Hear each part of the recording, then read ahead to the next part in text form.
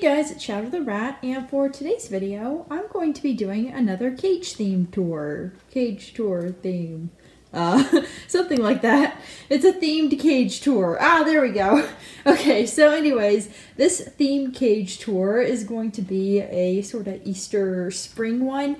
And as you can see, I have really decked out the cage to try and make it as thematic as possible. Although I don't have very many items that really work for these months, so the little Easter eggs that I printed out are doing a lot of the heavy lifting.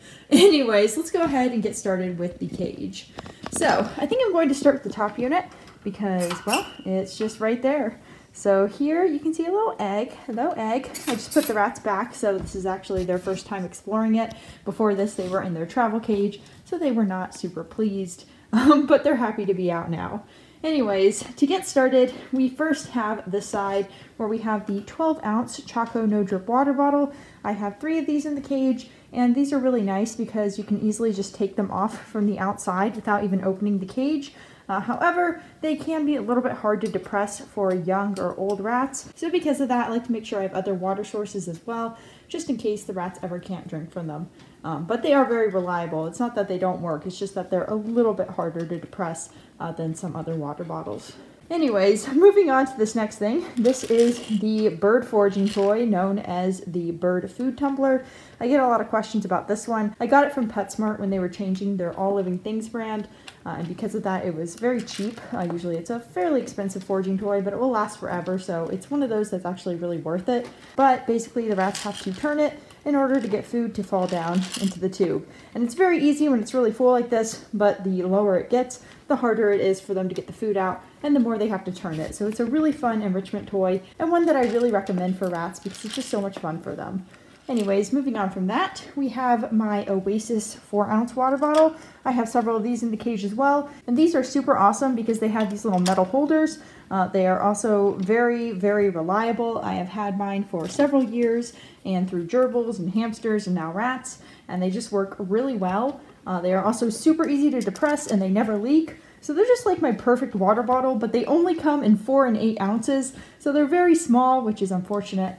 So I only have a few of these in the cage to supplement my other water bottles. Now the next thing is this All Living Things bird food holder. This is from PetSmart as well, and it's basically just a little hooded food holder for birds that attaches to the cage bars, as you can see here. And I have chosen to use mine as a water bowl for my rats because the nice thing about this is that it allows them to have access to fresh open water, but the hood prevents things from falling in, and it also discourages the rats from peeing in it, and also helps to prevent them from putting any sort of things in it because it's raised. If you ever raise a food or water source, you'll find that your rats are much less likely to put things in it. And in the case of this one in particular, the hood also helps with that. So it's just a really nice way to give them open source water. Now in the back, I have a cubed hammock. This one has some dots. I got this from someone on Instagram a while back, and it's a really nice hammock. I've had it for, I think, maybe 2 years now, and it survived a lot of washings, and the rats really seem to like it. We have this little peekaboo hammock. It's hard to show you. Here you go. And that one comes from the Rodent Boutique, which is also on Instagram. They also have their own website. And I've had that one for, I think, a year now. And it's also survived a few washings, and the rats really like that one as well. In the back, I have a Space Pod / Sputnik. They're the same thing. It just depends on where you are. And this one is pink and purple. And then I have a Katie Knot Nibbler next to it, which I believe I got from Ratty Box a while back. Then up here, I have the shelf. This thing is likely a locker shelf of sorts. I got it from my grandma a while back. And then this thing here is a metal cookie pan, and I just put some of my little bedding on it. The bedding is yesterday's news. And then I have the top of a Rodney Space Igloo right here, and then I have a full Rodney Space Igloo here with purple and pink. And inside it, I have some paper towel along with some cardboard for the rats to chew up. And then right above that, I have a tie-dye hammock, which is something I made from an old Holy tie-dye t-shirt. This tie-dye t-shirt was from when I was like 12, so it's been a little bit small and Holy for a while. Next to that, we have a lava ledge. This one is pretty exciting because I found that I had a new unopened lava ledge just sitting in my storage room. So I was very excited to find that because most of my rats' lava ledges are a little bit raggedy looking. Those are all there to act as little stepping stones for the rats. and they really enjoy running around and jumping on the lava ledges and just having different ways to get to different parts of the cage. And right here I have this little metal food bowl. The nice thing about this is that you can actually lift out the food bowl from the little holder, so it's really easy to refill. Then right here we have a medium bird rope which attaches to the cage bars. That's also from Ratty Box. They send so many cool things, and the bird ropes are definitely some of my favorites. And coincidentally, we have another bird rope over here, which is also from Ratty Box. This one is the smaller version, but it works just as well. And the rats enjoy perching on there and staring at me from the cage doors. And then Egg over here was sitting on this lava ledge. I think I mentioned it earlier. But right below this lava ledge is this nice little level thing. I've been told this is probably a plate holder. I got it from a thrift shop a long time ago for a pretty good price. And of course, I immediately thought, hey, I think I can use that in my rat cage. Anyways, this whatever it is being held up with some stainless steel zip ties, which then have some C-clips and some little metal hooks. And then it has this fabric it's sitting on. This is some fleece, I believe, from Joann's. And then you have this little bed thing. If you saw my recent video on the Rodent Boutique, then you will recognize this. This is something from the newer review I did for them on some of their newer products. And this is their small cuddle cup bed. And it's super soft and the rats really like it. So very excited to put it in their cage so they can kind of rest there when they want. Now moving up, we have this pillowcase holder, which just is, well, a pillowcase holder that I have hung up with some C-clips. It has some fleece scraps in it for the rats to nest with. And then right behind it, we have my first double-decker shelf. This is a double-decker closet shelf. You can find these at like Home Depot or Lowe's, and they are really nice for the rat cage because I hang mine up with C-clips, and then they have some fabric that I binder clip on so that the holes don't cause any issues, and then they make perfect little landing levels for the rats as they climb around the cage. You will see the other ones that I have in the cage soon because I have a lot of these. Okay, so that is pretty much it for the top unit. You've seen everything there is to see up here. So let's go ahead and move down. Okay, so moving down, it is a little bit of a mess. So let's go over everything I have here. First of all, we have this little shelf. This is a bathroom shelf that I got from a store called Tuesday Morning. Anyways, I got this from them a few years ago. And the nice thing about it is it just hooks over the Critter Nation like this. So it's very easy to remove and clean. And I just have some fabric binder clipped onto it, along with a Katie rat shoe above it. Moving on to the other side, we have another of those double-decker closet shelves. This also has some fabric binder clipped on, and then it also has this little snack toy called the Snack Rack. It's made for parrots, and the rats have to basically rotate the rings in order to align an internal mechanism, and then the rings will fall down and they can get to the food. And they really like this toy. They seriously will open it up several times a week.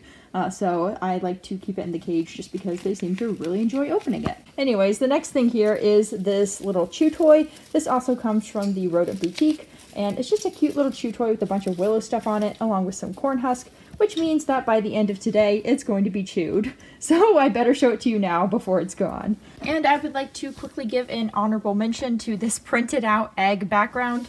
I put this in here to kind of give the cage a little bit more of a thematic look, and my printer decided to die and randomly put white lines through everything. So that is, that's why it looks a little bit strange. Oh, good, we get to see the omelets and eat. Really, guys?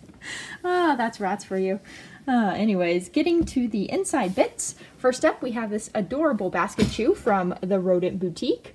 This is seriously the cutest chew I've ever seen, and the rats are really showing a lot of interest in that basket, so you just know that, again, by the end of the day, that is going to be gone, so savor it while it lasts. Oh my gosh, they're really going at it. What are you guys doing? Okay, so getting back to the inside, we have this little rock-like structure, which is a part of an old fountain that my neighbors had. They got rid of it, so I took it in and cut out the fountain bits, and then I gave it to the rats. And it has two entrances, one here and one on the other side that the rats can squeeze through. They look small, but I promise the rats have no problem getting in there, and it's completely hollow inside. It also acts as a stepping point to the wheel and other things, but as you can see right now, I've covered it in some scraps of t-shirt, which is from another tie-dye shirt I've had forever, but this one was even holier, so it just became a bunch of scrap fabric for the rats to nest with, and well, I just put it on the rock to make it look a little bit more festive before the rats inevitably bring it somewhere else. Now moving up to the wheel, this is the 15-inch Chin Sprint from Exotic Nutrition. and the rats really like this wheel. They have had it for a few years now, and they really love to run in it. I've also put some egg background on the wheel to make it, again, a little bit more festive. Now moving to the back, you can see I have another of the 4-ounce Oasis water bottles, and next to it I have a little food cup made for birds, which I put some of the Rats Oxbow in, and I've also gone ahead and taped on some more of this printer stuff with eggs on it to, again, make it more thematic. That is a bit of a theme here. Moving to the middle, we have this little structure thing. This is a sink organizer from my local thrift store, and I got really lucky with it because the rats really love running around on it. Plus, it's really good for holding hammocks in the middle of the cage. So this one has a yellow hammock clipped up top, and that is just made from a fabric rectangle from Michaels. And then down below, I have a little fabric square, which I made by cutting up some of the Joann's fleece. And then below it, I have some more fleece cut into a rectangle-ish shape, which is also hung up. And then finally below that, you have this little hide, which is made from a bucket from our Dollar Tree, which just has some cardboard inside and is festively decorated with eggs. On top of that, you have 3 of these Pringles cans. And then next to that, you can see another Space Pod / Sputnik, and that one is also purple and pink. I would like to show you one more thing before we move on, and that is this opening. I get questions a lot about if these 2 bottom units are connected, and indeed they are. As you can see, I can reach through and touch everything in here. So the rats have the entire cage open. They're able to go up like this and to the side. So it's all open and the rats all enjoy the space. Anyways, let's move on to the final unit. Okay, we have finally reached the last unit. So this one is a lot of fun because it has my rat's favorite thing in it, the dig box.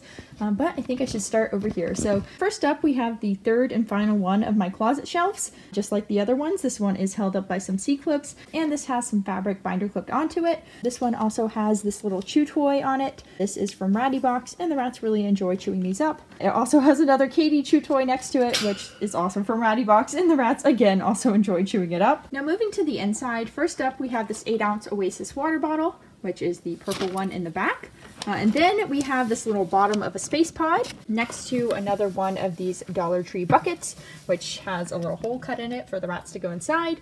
And then another Dollar Tree bucket, which has been hung up, and it has some tissues and paper towel and some cardboard in it for the rats to chew up. And then to the side, we have my other 2 Choco No Drip water bottles, which again are 12 ounces.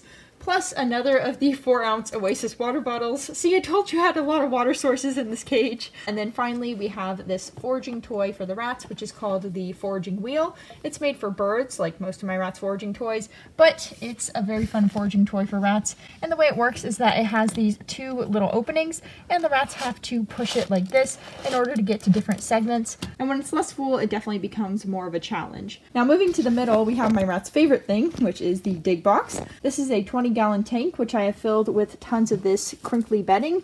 This is just crinkled paper. I buy it in 10-pound boxes. And the nice thing about using this bedding in particular is that it holds burrow shape really well, and it also is not very messy. So unlike dirt, you don't really have to do anything special, and it also doesn't get everywhere, which is really nice. That's not to say dirt isn't awesome, because I think dirt is really the ideal digging choice, but if you can't use dirt or it's just too messy for you, then I think this crinkled paper is the second best option. Moving to the tank's accessories, we have a few Easter eggs. You can see there is an egg over there, and then I also have 3 more eggs, which are all just taped to the front of the dig tank, just to give it a little bit more of a thematic look.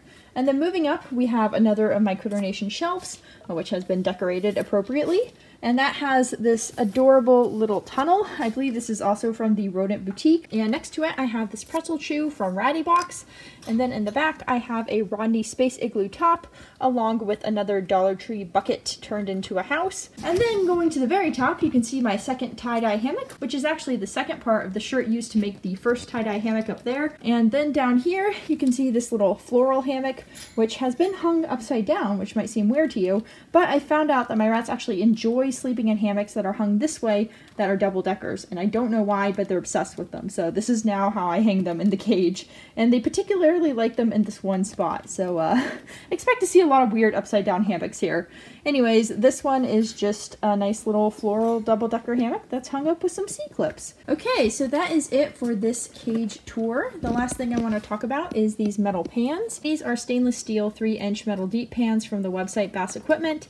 I got them, oh my gosh, was it 3 years ago? Oh, it's a long time ago. Anyways, I got them a while back, and they are easily the best thing I've ever gotten for my Critter Nation. They just fit perfectly, and they're great at keeping the bedding in the cage, which is the main issue I have with most Critter Nation pans. And I also love that they are metal instead of plastic, meaning that they are not going to rust, and they are not going to be chewed. I do want to mention that if you get the galvanized pans, you will need to powder coat them, or they will eventually rust. However, if you get the stainless steel like I did, then you don't have to do anything to them, and they will last, well, a long time. I've talked to people who have had them for over 10 years, so this should be a nice long-term investment, and they are a little bit pricey, but I think they're more than worth it.